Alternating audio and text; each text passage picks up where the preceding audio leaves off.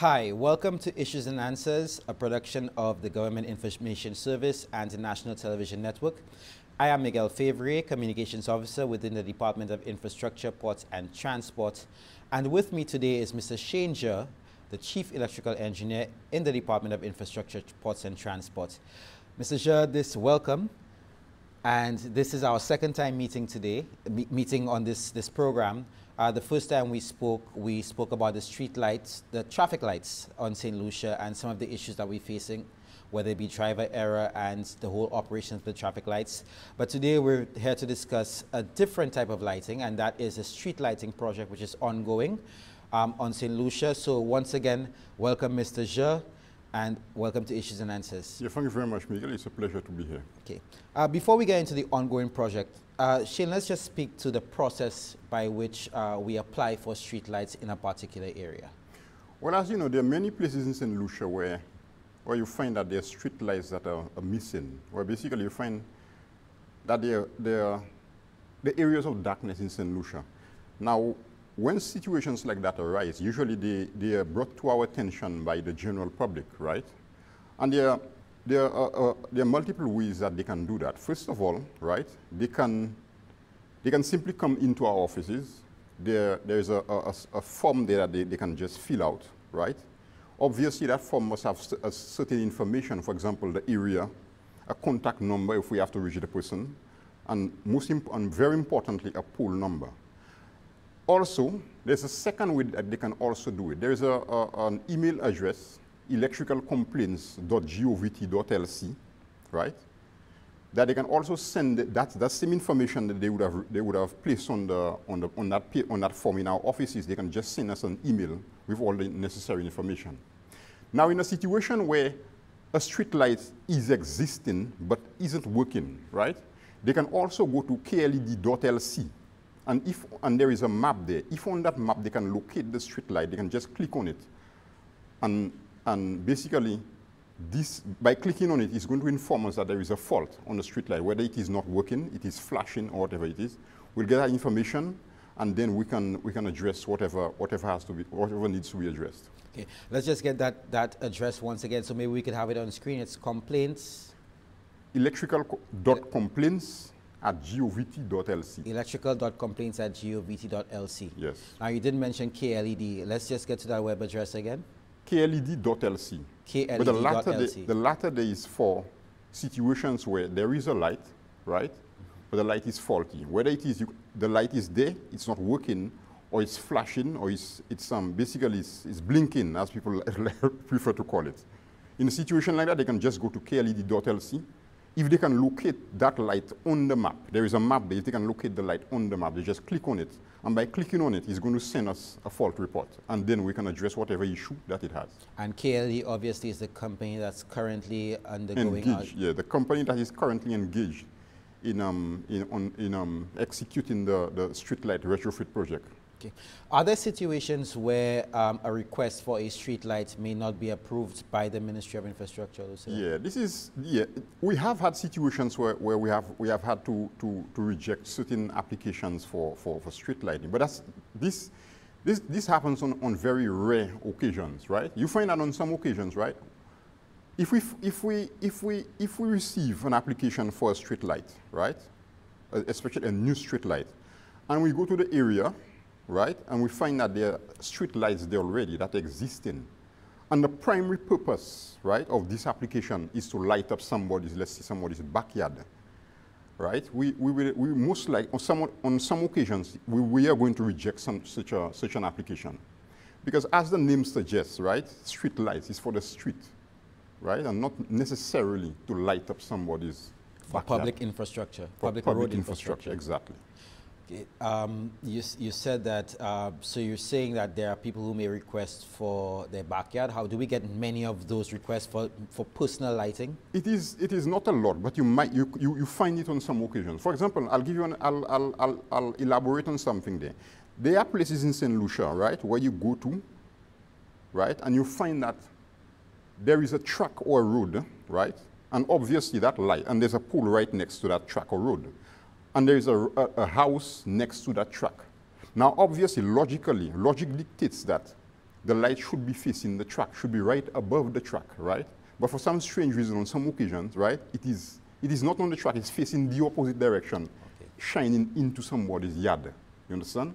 And on many occasions, the track itself is left in darkness. Now, situations like that, right, if it's a situation where somebody applies for street light, and what we try to do is to try to have that street light directed towards the street, right? So therefore, the street light should be illuminating the street, and not the other direction, right, where it's illuminating somebody's backyard. Okay. Now, speaking of illumination, we're going to segue right into our ongoing project, which commenced in August of 2023, and that is the street light replacement project. Where, without having to say too much about it before you give your information, where we are replacing the high-pressure sodium lights with LED lights. Can you just brief us on the background of the project and where we are now? Well, to be honest with you, for our purposes here, we're simply going to refer to it as the street light retrofit project. Now, obviously, this is not all that's happening under this project. Obviously, as you know, we're also installing new lights and not just replacing. Now, this project started in earnest, although sometime in 2001, we had already about over 800 lights had already been installed in 2021. That's sorry. LED. LED lights had already been installed, or the same type. However, in earnest, that project started in late August, and to date, we have installed over 16,000 lights. Now, this is a process that is very fluid and is ongoing. So to date, we have installed over 16,000 lights. Basically, we're replacing, along the highways in Saint Lucia, we are replacing 250, right, high-pressure sodium lamps with 75-watt KLED, or should I say LED lights. So just to clarify, 250 watt. 250 watt. What, high-pressure sodium? sodium? High-pressure sodium lights, yeah, with 75-watt LED lights. And in the inner communities, or the second, what we call the secondary roads, we're replacing 70-watt high-pressure sodium lights with 21-watt LED lights. Okay. As a layman, though, I would ask you, what is the difference, or maybe the savings in terms of usage between the 250-watt high-pressure sodium and the 75-watt LED? Okay, I want you to think about it in that way. What is the typical wattage of an iron at home? Is about, I'll say about 1.5 kilowatts, about 1,500 watts, right? Now, along the highways, with the high-pressure sodium 250 watt lights, right? You're looking at there about 6 of these already, right?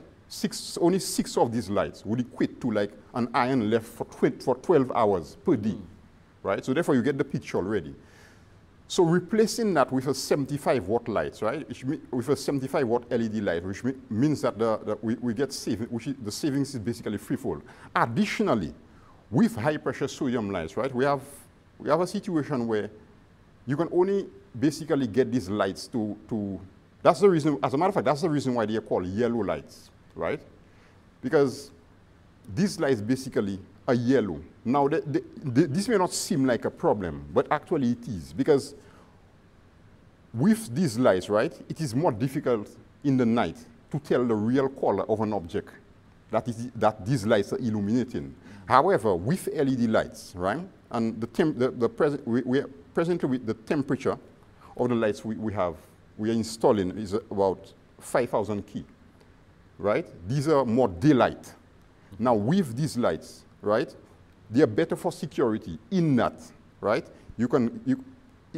Basically, if an orange object appears beneath lights like that, then you see the real color orange. However, with these high-pressure sodium lights, right, because of the fact that they are yellow, it is more difficult to make out the true color of an object it is illuminated. Okay, so a blue item may appear green because of a mix of the yellow night.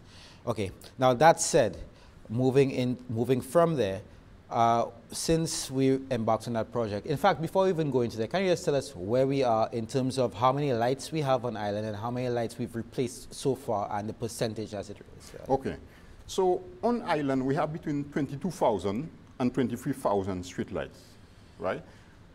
Along the highways you have about close to 4,000 lights. So therefore, initially, before the project even started, we had about roughly 3,000, over 3,500 of these 250 watt LED lights, right? And obviously the remainder would be these 70 watt lights, right? Now, as I said earlier on, to date we've replaced over 16,000 of them. We're talking there about 2,500, we've retrofitted so far about 2,500 75 watt lights, which means that we've replaced the 250 watt high pressure sodium lights. And obviously the remainder will be the 21 watt lights which we have replaced. Now that is the first phase of the project. So basically the first phase of the project is just a straight swap. So basically replacing the 250 watt with the 75 and replacing the 70 watt with the 21. In the second phase of the project, that is when we are going to start installing new lights. Okay. Now, when do we expect to finish with this first phase of the project? That first phase of the project, hopefully, that first phase of the project will come to an end. I'm almost certain that it's going to come to an end by the end of the month, by the end of January 2024. End of January 2024. Yes. Okay, now the second phase. The second phase is important because since we embarked on this project, we've got numerous complaints, whether it be through talk shows, people coming into the ministry, which has been increasing over the past few months, coming into the ministry, particularly the electrical department, regarding the illumination and how much illumination they get from the new lights as opposed to the high pressure sodium. Can we speak to that issue? They're saying that the LEDs are not as bright as the high pressure sodium. What? Well, to be honest with you, I wouldn't describe the LEDs as not being as bright. Here's the issue. You see, with high pressure sodium lamps, right, what they tend to do is to project light outwards at a 360-degree angle. So therefore, with high pressure sodium lights, you get, when you have a high pressure sodium light at a particular location, especially at the height at which they're installed, they project light all around. However, that is not the case with LED lights. With LED lights, the angle of illumination you're going to have is about 180 degrees, so which means that these lights are more directional, right? Now, dark spots in Saint Lucia have always existed. However, they're going to, with the fact that LED lights are more directional, these dark spots are now more pronounced, right? Now, in the second phase of the project, what we intend to do is to treat these dark spots. So you find that in certain situations, you find that there are dark spots that are usually brought about either by a corner being between two poles that are illuminated, or secondly, you find that on some occasions that the poles are distant, so therefore you find a dark spot in between them. Now we are going to address all these situations when they arise. Okay. So that would involve basically installing of new poles where it is necessary, okay, right? Or basically putting a light where it basically putting a light between two lights that exist presently. Okay, we're about to head into a break, but we will continue this discussion as it relates to the dark spots when we come back. You are watching Issues and Answers. Miguel Favre, the Infrastructure, Ports and Transport, the Department of Infrastructure, Ports and Transport Communications Officer, and with me is Mr. Shane Jia, the Chief Electrical Engineer at the DIPT. We'll be back in a minute. Hello, OECS. Yo, OECS, this is your ocean. If I am to protect your future, we have to work together. It's the time to work together. If I am to help protect your future. Once I used to be so pure and clean, and those hills were so fresh and green. But now you see me as your dumping ground. Current situations has me choking on your pollution. Think hard about it, you will agree.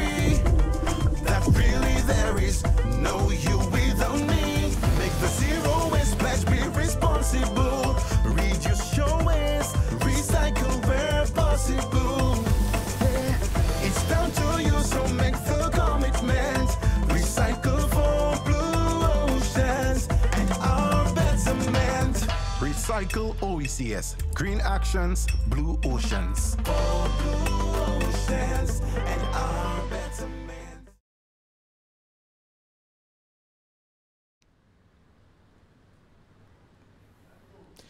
Welcome back to Issues and Answers with me, Miguel Fevrier, the Communications Officer within the Department of Infrastructure, Ports and Transport. And again with me is Mr. Shane Jha, the Chief Electrical Engineer. And we're just going to pick up from where we left off as it relates to addressing those dark spots following the replacement of those high-pressure sodium lights with LEDs. And just to reiterate, how are we going to address those dark spots which currently exist following the installation of those lights? Yeah, so I was saying basically, these dark spots, they've always existed. However, it's a situation where they are more pronounced now that we've installed LED lights that are more directional, right? And we intend to address these dark spots by putting up additional LED lights, right? Where these spots arise, right? But I've also heard concerns where people are saying that, then why is it that we are removing a light, a high-pressure sodium light, right? Which basically gives light at a 360-degree angle and replacing them with lower wattage LED lights when we do know that we're going to have to install more, right? I'd like to address this point by simply saying that we are comparing here, right, a 70-watt light, a 70-watt high-pressure sodium light, right, to a 21-watt LED light. And we are also comparing a 250-watt high-pressure sodium light to a 75-watt LED light. So even if we are to double the number of lights we have in Saint Lucia, we would still find ourselves in a situation where it's about 60% the usage of one, of one light. Exactly. Yeah. So therefore, we still find ourselves in a situation where the savings would be enormous, both in terms of greenhouse gas emissions and obviously financially. Additionally, we have other issues with high-pressure sodium lights also. These are lights that generally the world is trying to get rid of for the simple reason that they contain toxic, harmful substances, and especially we're talking there of mercury. Because you have to understand how these lights work. Basically, these are discharge lamps, these are discharge lights, and as the name suggests, right? These are where basically you find sodium in a gas state mixed with or should I say amalgamated with mercury. So therefore all these discharge lamps from the fluorescent you use at home to the high pressure sodium light you find under all these things contain toxic substances, unlike the LEDs that we're installing. Okay, in terms of the percentage, or maybe you could give a figure, an actual figure, how many more lights do we intend to install following this first phase of the project? We intend to install, after the initial phase of the project, as I said, we're going to begin the installation of, as a matter of fact, we have started in certain parts of the country, in certain areas. For example, along the highway between Dennery and Vieux-Fort, we have already commenced the installation of new lighting along that area, also in the Grosile area. And we intend to install an additional, let's say, 2,000 lights to address the situations with the dark spots.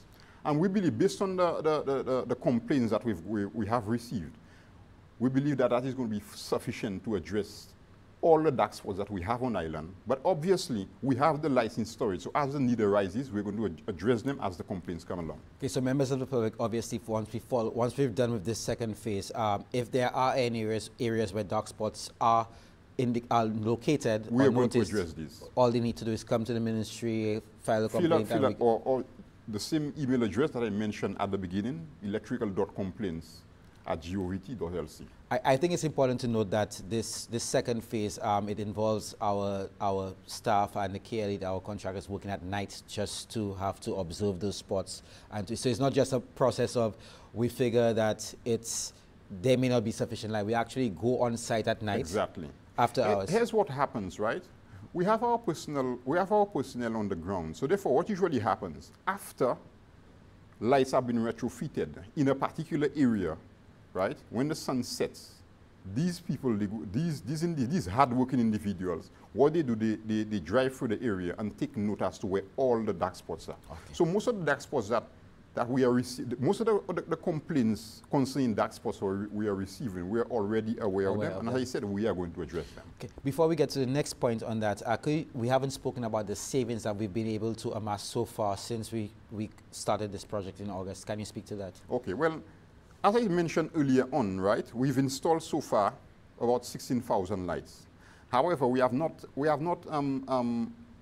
the last calculations we have, right, for the period basically ending 31st December 2023. And based on the last figures that I have, right, we were realizing a saving of $377,000 on a monthly basis. That's well over $250,000 a month. Absolutely. So we're looking at in 2 months, 3 months, 3 months we can save $1 million. So basically we're looking there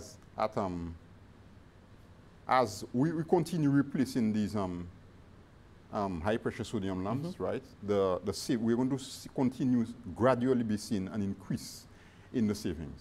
Wow. I'm trying to do the calculations in my head. If we look at 350 grand by 2 months, that's 700,000 already. Absolutely. So for 4 months, it's 1.4 million. Absolutely. Wow. And multiply 4 by 3.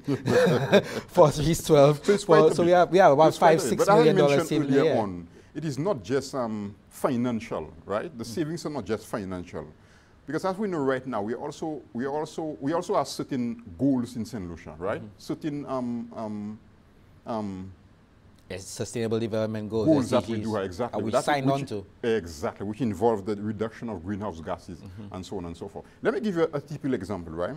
Street lighting, right? For a country like Saint Lucia, which I do not consider, which cannot be considered metropolitan in any way, right? Street lighting accounts for about 10% of total energy consumption in Saint Lucia. Now, this may not seem like a lot. Metropolitan countries, right? That it may not seem like it, but for a country like Saint Lucia, that is quite a bit. When the government has to pay for it, it's a lot. We could be using that money for other means, our security and all that matter. Now, another issue, and of course part of this job is paying attention to the talk shows and social media and all the criticisms that come our way as a Department of Infrastructure.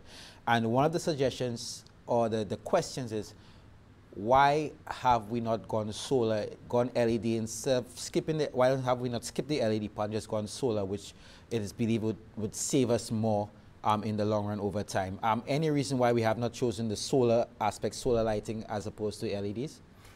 You see, presently, as it stands, right, solar lighting is a very good idea, but it is something that you would look at or you would implement if you're looking at smaller scale projects.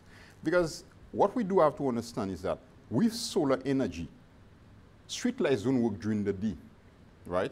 So basically, when the sun is out, you don't need these street lights. You need these street lights during the night. So basically, you need these street lights when the sun is not up. So the question to ask yourself is, you have to capture this solar energy during the day, right, and release them at night. So therefore, you have to store them in batteries. Batteries are not cheap. So basically, it speaks to the high initial investment involved, right, in the installation of solar lights. Because you're not just looking at the light there. The most important part of it is the storage component, basically, which is the batteries. Batteries are not cheap. Secondly, right, solar lights, they do have the disadvantage. It is not an uncommon thing in Saint Lucia for the sun to not be fully out, right, for a period, for weeks at a time, especially when you're coming towards the end of the year, like September, October, where the days start getting shorter, right? And you might find that there are weeks, sometimes for elongated periods of time. The sun comes out, but it's always beneath a cloud. Now, to get a battery fully charged, right, you require a situation where you need a certain amount of solar power to be hitting that solar panel, right? Are we going to achieve this thing? Are we going to keep that? Are we going to be keeping that battery charge to the level required, right, to give us light every night when the sun is not fully out? I don't think so. Okay. As opposed to so you might find it a situation. You might find that you come across a situation where during the what we refer to as the summer, the dry season, right? These lights are working perfectly. However, during the rainy season, when the sun is out a bit less, right? That there are certain nights, right, where you would have street lights in Saint Lucia at all. Unless, of course, you choose to go for a hybrid process, a hybrid system that uses both electricity and solar. But as I mentioned earlier on, the initial cost, the initial investment involved in installing solar lights, right, with the battery, where you have the battery component, you have the battery component which also exists, is not a cheap investment. Okay, and the summer months are also the rainy months as well. And with climate change now, we really can't tell when we're going to get sun, when we're going to get rain. Absolutely. Okay, more or less to end this discussion, we have another component with the street lighting project, and that is the installation of new lights, which we spoke of in certain areas. And there are areas where we need to install low tension lines. Can you tell us more about that? Okay. So you find that there are certain areas in Saint Lucia where we've never had street lights. So basically, we've never had high pressure sodium lights there. We've never had LED. We've never. So I can mention a few of them, right? There's the Windward Road in Cap Estate. Mm-hmm. There's also a large section between Belvedere Canneries and Kachime. That's near Kachime. And you would know that's your area, so you would travel there often. So I'm aware of that area exists. And also there as we go around island, right? During the implementation of supervision of that project, we also noticed that the other small sections in Saint Lucia where there are no street lights. And the reason why all these areas do not have street lights is because there's no low tension. You see, electricity in Saint Lucia is transmitted at 66,000 volts. Now, that's not very important for this purpose. They are distributed as 11 kV. So therefore, although you may see poles in that area and you may see these lines running, right? These lines traversing the island. Some of them may be at, and in these areas I'm talking about, there, especially not the Wind Road, the Belvedere, along the West Coast Road, right? Yeah. You have the 11 kV line that traverses the island, right? That area of Saint Lucia. However, street lights operate at 240 volts. And that's what we refer to as low tension. So 11 kV is high tension? High tension. Okay. The 240 volts required by these lights do not exist presently, right? So for them, to deal with that situation, we've been in conversation with LUCELEC, right? And the intention is to have LUCELEC install low tension in all these areas so that we can have the energy required, the electricity required to energize these lights. So as soon as that part of the project is done, street lights are going to be popping up in the Windward Road, as I mentioned, and also the Belvedere Kachime area. Okay. And as I mentioned, there are other little areas in Saint Lucia also that are like that. All of them are going to be addressed. Okay. All right. We have just about 2 minutes to go, but just from a layman's perspective for clarification, the 11 kV lines, which are the high tension, what exactly are they used for to power? What do they power, or can you just let us know? You see, I think the appropriate question is why do we have high tension at all? Now, obviously, that has very little to do with street lighting. I still believe that it should be explained.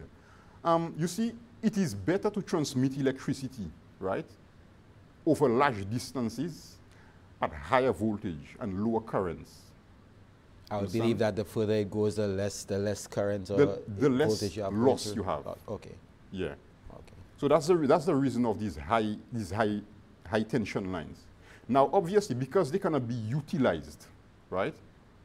Most equipment, you find most equipment, three-phase equipment will be at 415. Single-phase equipment will be at 240, right? So basically, you need electricity in your home, right, at 240, right? So you're going to take that distribution line now at 11 kV, right, and reduce it via transformer to 240, and then distribute it, right, over short distances, right, to residential buildings, okay, at 240. I think we've covered basically everything regarding the streetlights for today, but I think there's more we have to discuss in future. I'm talking about even wiring for homes, certain things that our people, that residents will have to look to, and things that they need to know. They need to know. But Shane, once again, it's wonderful having you here. I think it's very enlightening for me, and I hope the public can get it. Can get some of what I was able to pick out. I'm sure they did. You explained very, very skillfully.